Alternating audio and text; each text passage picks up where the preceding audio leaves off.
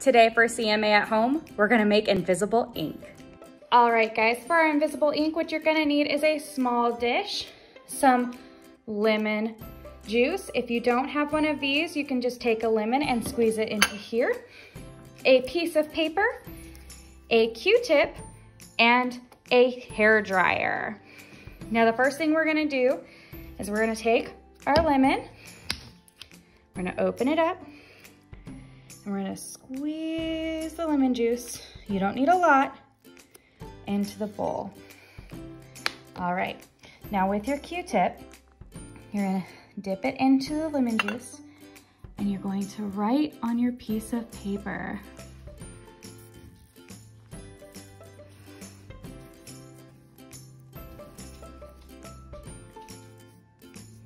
All right, now we wait for it to dry.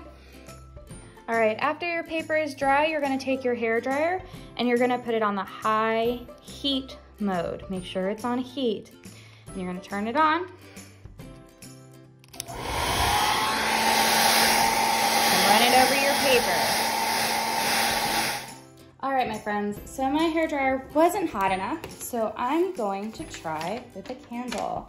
I notice I'm holding it with tongs, and you need an adult to do this.